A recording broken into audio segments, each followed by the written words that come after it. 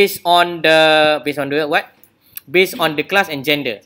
But now we want to run it based on the age to be as a control manner. That's why when you learn about controlling co-founders and whatsoever, this is how they are doing it. Basically, they are run the model first. We call it as the macam crude odd and then adjusted odd. You know, adjusted means that they put some other variables to justify the component if this kind of variable is being interfered in the models. So that's why in my models, the crude, of course, just now female is 12, right? But we will see after this what will happen if we run it again, this one with the age and fair, whether it is similar or it is different. Okay, so I'm going to paste it and then I'm going to rerun it again together. So I'm going to rerun these two things together. So I think this one is similar like the previous syntax. So I'm just going to rerun both of it. Okay, I'm going to click the run. Okay, I'm so sorry about this. I have to rerun again to make sure it's clear. Okay, and then I'm going to export this output so that I can explain it to you. Okay, and then let us make the interpretations. Okay, all right, ladies and gentlemen, this is my output. So this is the first model, right? This is our first model where we take into consideration without element of age and element of fair. You see, and then we proceed with the more comprehensive model where we put the age and also the fair as one of the confounding variables that we also considered, because when you age are so young, that means the probability and odds of the chances to be survived also is very high. Why?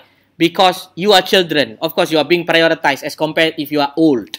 Okay, therefore, you can cross down here. Block 0 is what? Null. So you see your null is 59%. That means the correct classification is sort of acceptable. But is that improved or not? You have to look and see on the model block number 1. You see? The omnibus test indicate the model is fit.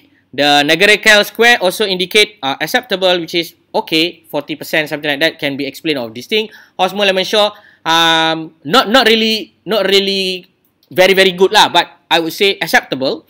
And then you can see here, this one 97 and 92. What is the difference? Is around 5, right? You compare with the first model just now. So the first model is what? The first model 128 until 119. What is the difference between these two? 128 minus 119. What is the difference?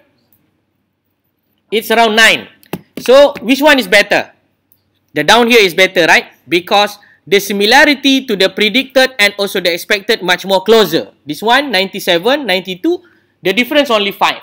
The previous one is 9. So which one is much more better? The model will be the contingency table of Holmes law and Lemon-Shaw test. This is why we need to do this kind of things when you want to run the logistics.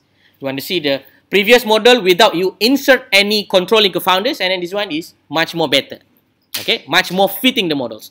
And then the previous one is 59, now it's become 78, so it's still acceptable.